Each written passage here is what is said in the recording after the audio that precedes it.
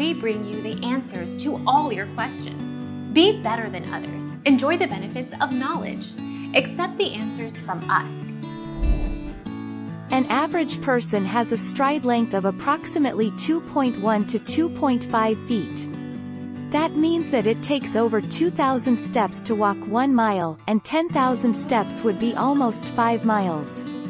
How far is 10,000 steps, and will that help you lose weight? Metro.